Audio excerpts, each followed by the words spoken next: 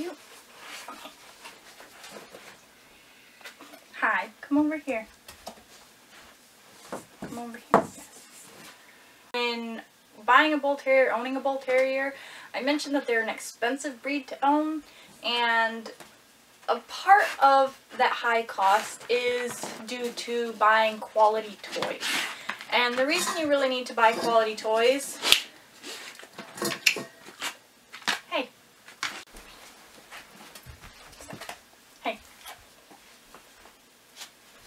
Stop. No.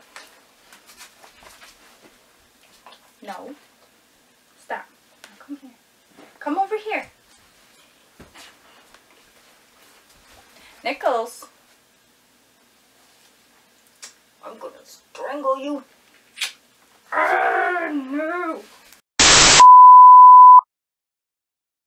So in my other video that I did, I happened to mention how I considered Bull Terriers to be a somewhat expensive breed of dog to own. And what I meant by that was just that this is a breed that tends to need high quality gear and food due to skin sensitivities and physical strength and destructive behavior. With that being said, I would like to do sort of a review-ish video and talk a little bit more in depth about toys, and because toys, in my opinion, are something that's super important to have and for all Bull Terriers and all dogs in general. But if you're not very familiar with a lot of the different toys out there, this is kind of a review to give you a good idea on what sort of things that you should be investing in for your Bull Terriers. Alright, so first toys that I really want to get into are the Kong brand toys. Now obviously I can't review every toy that Kong makes, but I can give you a good idea of some of the toys that I personally like to own or keep on hand from Kong, because I feel like owning a dog is sort of an unspoken rule that you should also have at least one Kong brand toy. And more specifically would probably be these things right here. Mine's a little dirty because, well, it's a heavily used toy, and I found it under my couch. You'll probably recognize that Kong comes in multiple different colors, the most recognizable color being red. However, they make these black Kongs, which is what I highly suggest you go with right off the bat, even for young Bull Terrier puppies. I know they make some cute puppy Kongs, but in my opinion, your best bet is to start off with just the large or at least medium black Kongs. Now this was actually my puppy Kong, and this was actually the second puppy Kong because the first puppy Kong actually got chewed in half. They also make these in black, the Goody Bones. They also make balls in black, and these are for the more heavy-duty, hard chewers. And like I said, I really recommend getting these right off the bat. You may get a Bull Terrier, you may have a Bull Terrier that's not a real big chewer, but you may not know that until after you buy the toy, and in my opinion, I would rather you find out that you have a light chewer using one of these and it doesn't get shredded so quickly, as opposed to finding out you have a heavy-duty chewer like I did and end up having to invest a couple, you know, $50, $60 in toys that you just eventually have to throw away in a day or two. And have to worry possibly about blockages should you find out your dog has chewed a huge chunk off in 5 minutes and has eaten them. But with that being said, Kong also makes some other toys that I'm finding out. They have these I've really been liking. These are the Kong Ballistics, and these are somewhat heavy duty. Normally I don't like to buy soft toys because my dogs generally shred them, so I kind of make it a rule that I don't really look for fabric or soft toys unless I expect my dogs to shred them apart. But these Kong Ballistics are kind of made for a little bit harder and tougher dogs. This, however, I still do not trust 100% because my dogs have ripped holes in toys similar to this before. But so far this one has been holding up. And yeah, I'm really liking these Kong Ballistics. This is another toy that I recently tried. These, I'm not entirely sure what the name of these were, but I seen that they were on sale. I bought 2 of them, and one of them was actually destroyed within a matter of a couple of days, and then this one was just sort of ignored. So this is not too durable. But that's for the Kong toys. I'd also like to mention that any toy you give your dog should definitely not be left unsupervised with them. I do not ever recommend putting toys in your dog's crates. I don't care how heavy duty it is. I don't care if it's a Kong or what have you. I don't recommend any toys in the crate unsupervised. If you're going to be there to watch, that's one thing. But if you're going to leave your dog home alone, I definitely don't suggest leaving toys in the crate, because even these completely indestructible, so they say, toys can just be chewed apart and just swallowed, and blockage, and just a whole emergency vet $1,000 nightmare mess. So as far as toys go, keep an eye on your dog. Another one of the Kong toys that I would like to show off are these Aqua Kongs, and this is a regular Kong, only in bright orange. It's not durable, but it has a little foamy thing in there to allow it to float, and it's got a rope on it. I recently got this for Nichols, who is the water lover and the fetch lover. This is not something that she is allowed to have any other time except for when we are specifically near a body of water that I can throw this in for her to fetch. This is not a toy that she's allowed to just sit down and chew on, hence the reason it looks so nice. I've had this for a couple of months now, and again, this is not a toy that I would recommend for a heavy-duty chewer or letting your dog sit down and chew on it. Another decent brand that I would like to talk about, I don't have a lot of their toys on hand right now. I have had quite a few of them in the past, however, are the JW toys. And this right here is, as you can see, another black toy. It's not made by the Kong brand. This is JW brand. They generally tend to stick to solid rubber toys, which I appreciate. But this is the Extreme Holy Roller, or I know it's Holy Roller, or the Holy whatever, but I used to have the original that wasn't the black Extreme that was so thick and durable. My dogs ripped it in half in a matter of minutes, but so far this one has withstood about 2 years now, in pretty good shape between 2 dogs. This is the JW Giggle Ball. It makes a giggly noise. This is really heavy duty, solid rubber. This so far I'm really liking. It's gone through, again, 2 dogs over the course of 2 years. It's stood up to them pretty well. A few other products that they make are the Good Cuz, Bad Cuz, which are like the balls are about this big. They have feet and some have horns. My older dog Caesar was a huge fan of that toy. However, it did not withstand my younger Nichols, who is the hardest chewer I've ever had and the most destructive. But we also tried the Dogs in Action, DNA. We tried the gummy bears. All of those have been destroyed. So for the JW toys, it seems like it really depends on your dog. Personally, my take on when buying toys is I want to feel them. I don't generally like to buy toys unknowingly off the internet. I prefer to be able to feel them, put my hands on them, see how hard they are, see how hard I can push into them, squeeze them, things like that. But with the JW toys, I like most of them, but at the same time, not a lot of them have held up to my dogs. So that one really depends. They hold up to one dog who isn't a very heavy chewer, destructive, but the other one who is, they have not held up very well. So JW, I like them, but it's kind of a hit or miss with them and the different toys that they offer. So these are the Tuffy toys, and again, I've talked a little bit about the stuffed animal or the fabric toys. Generally, I'm not a big fan of fabric toys. I'm super picky. Stuffed animals, I don't even bother with. I kind of make it a rule not to even bother with them unless they're super cheap and I say, here you go, shred it in 5 seconds so I can throw it away. But like, the Tuffy toys are a bit pricey. These ones I've had for maybe about a year, and you can already see a lot of wear on them, wear and tear.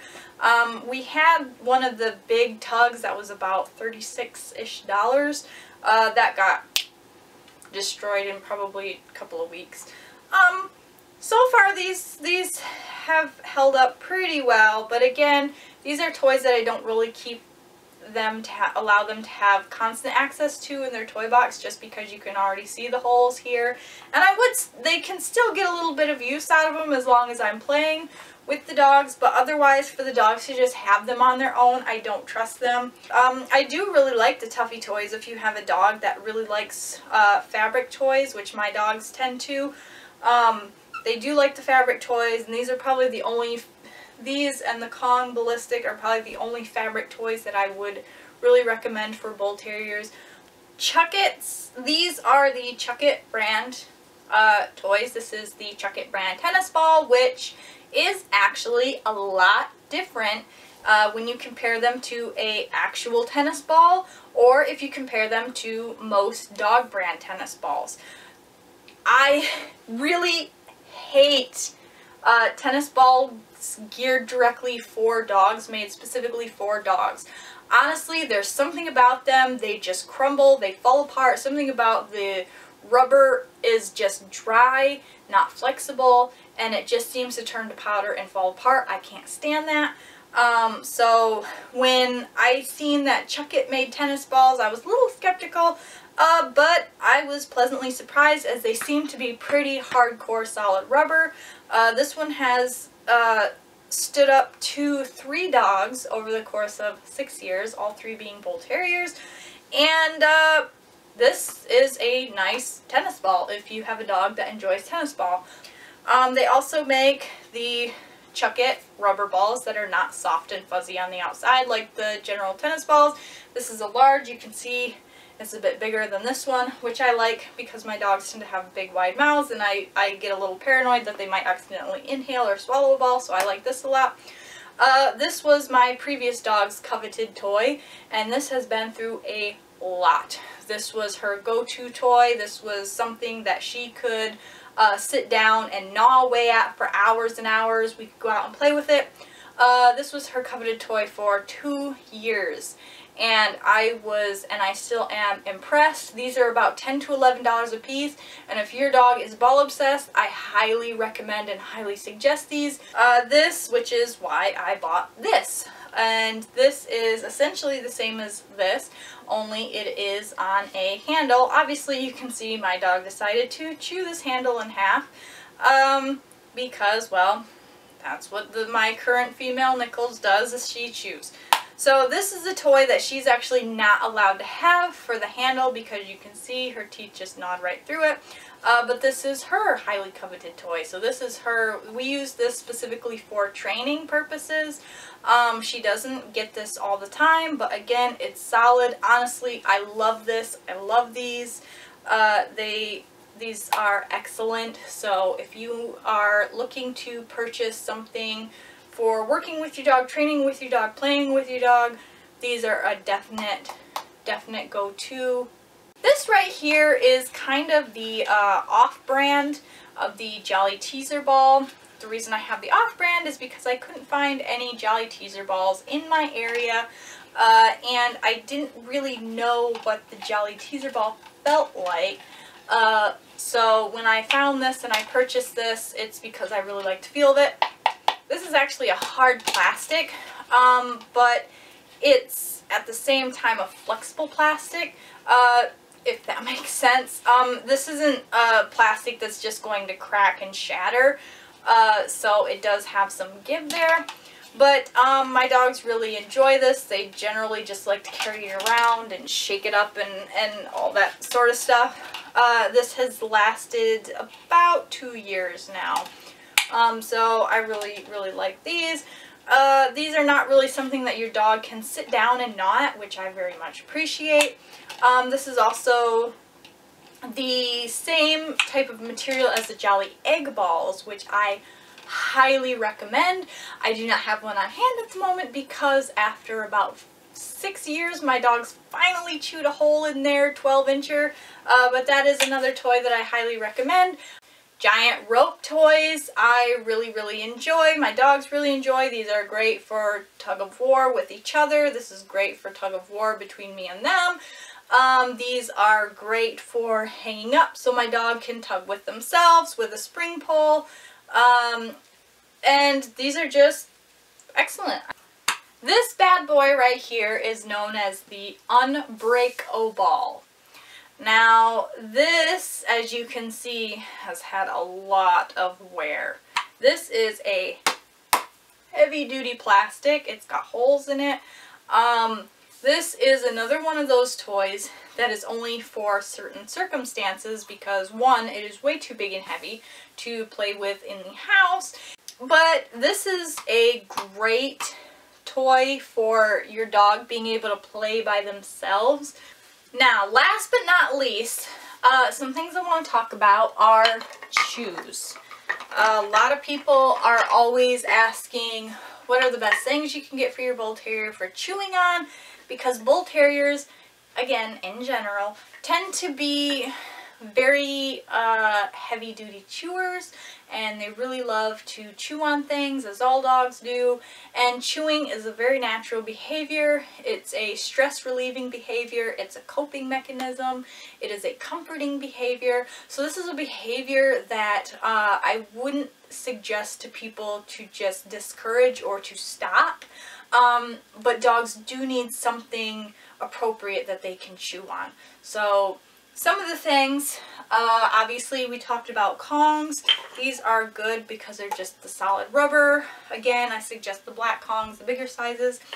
I have tried a lot of different chews with several different dogs, and one of my biggest things is I'm not a big fan of artificial chews, and it took me a very long time before I was even willing to give my dogs things like Nylabones. The reason for this is because I don't like the idea of my dogs ingesting things, even small amounts, that aren't digestible. And I've heard too many horror stories about bits of toys, pieces or tiny little flakes of Nylabone being ingested and just causing impaction. And that definitely worries me. Some of the chews that I do use, and this right here, this is a Benbone. This is a bacon infused nylon plastic. This, you can see the wear that is here. Now this honestly is going to be thrown away. So this was a $15 toy that my dogs probably chewed on a total of 20 minutes, and this is going to be thrown away because of these little bits of plastic that they can peel off and eat. If you buy something like this, make sure that you understand that your dog cannot eat them. These are not edible. Yes, they have bacon in them. Yes, they're flavored. Yes, they smell really good. Your dog still can't eat them because the bacon is infused in plastic. When they start to get about like this is when you throw them away. So with Bull Terriers or other heavy-duty chewing breeds, this can happen within a matter of 5 minutes. And you may be very upset because you just spent $15, $20, $30 for a toy that you now have to throw away. Which is part of the reason that I generally don't purchase these things. But this is another one. This is a another Nylabone toy. Again, this was bacon flavored. And And this was, again, about $10 to $15 toy that probably was used a matter of an hour, and that'll be thrown away. So this is a big reason why I generally don't buy these toys.